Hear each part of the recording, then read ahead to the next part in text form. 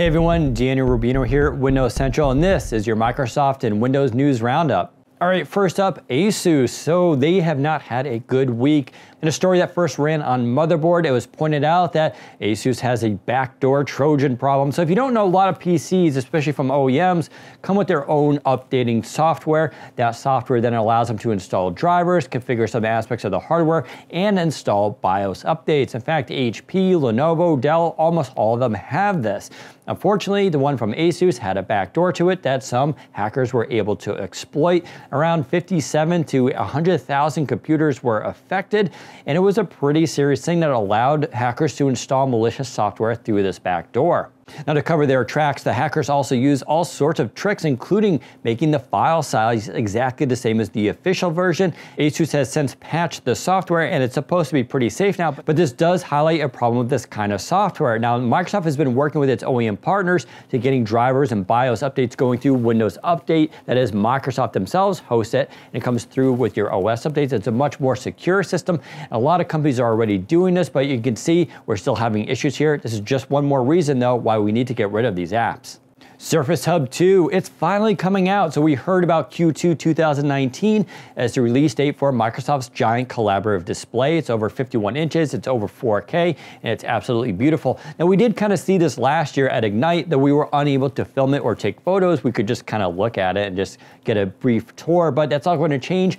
April 17th, New York City. Panos Panay, the Surface team, will be there to unveil Surface Hub 2 to the public. It's going to be actually a small group of media there. Will be, of course, in attendance. We'll be able to actually see this thing. There will also be pricing and the exact availability for Surface Hub 2, which will be announced. This is all good news if you're a big company or a school who's looking to invest into this system. But this also means we're probably not going to be getting new Surface products, at least in the spring. So no new Surface Book 3, no new Surface Pro. And that's a bit unfortunate, so we'll have to wait until the fall, which is the other time that Microsoft likes to announce those new products. But if you're interested in Surface Hub 2, we'll pay attention to April 17th. We'll be there covering it live. Next up, Surface headphones. Microsoft released a new firmware patch this week. It's one of the first ones that I've received for my headphones, and it addresses a few concerns, including improving the audio quality of the Bluetooth connection. It also now allows you to manage up to 8 devices paired with the headphones. Now, you can only have 2 that are active at a time, but you can still have 8 devices paired total. That's actually pretty huge, especially if you're using the Sony headphones. You can't do that at all. This is one of the big selling points of the Surface headphones, and it works really well.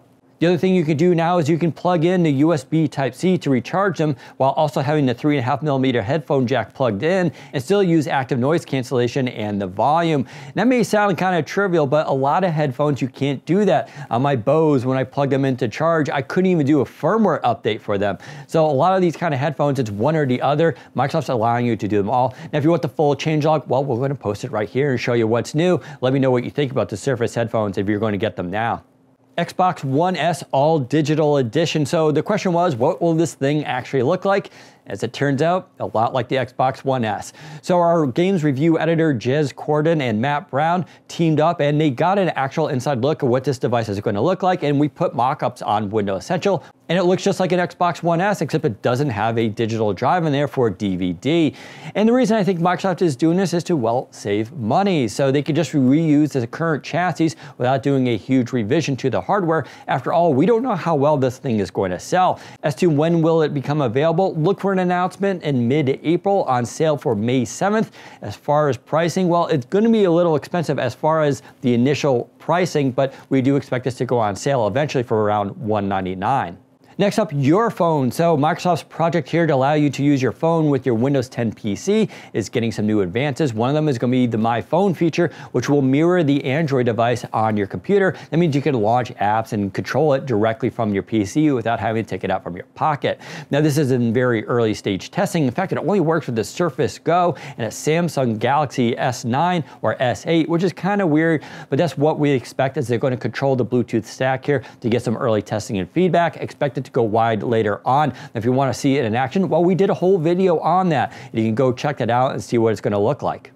Next up is the Microsoft Edge browser. So, as was reported a few months ago, they are switching to the Chromium project as the back end for its browser, replacing Edge HTML. Now, since then, we've had a couple leaks, including screenshots, but this week, the entire thing leaked out, and you can go and install it yourself. Now, this precedes Microsoft's expected upcoming announcement about when you can just test it through its preview program, where you can get on the safe version that will actually update itself. I don't actually recommend you go out and just download a random executable. That's a little bit dangerous. Stay tuned though. All this is a build up to the fact that Microsoft is about to release this. So the official version is coming. So how is it so far? Well, we did a whole video walkthrough of it, and it's actually really good. It's very polished, and yeah, you can actually make this your default browser today and start using it. Now at first it still looks like a lot like the Chrome browser, but if you go into About Flags, you can actually enable the Edge theme, and all of a sudden now looks like your Edge browser, including having a dark mode and those nice context menus. Now not everything works right now. For instance, there's no share menu, there's no inking, there's a few things missing. Scrolling could be a little bit smoother. All that is expected to come later on though, but currently where it is, it's a pretty impressive browser, but you tell me, what do you think? Are you going to switch to Edge now, or are you going to stick with Firefox? Leave me a comment, tell me what you think.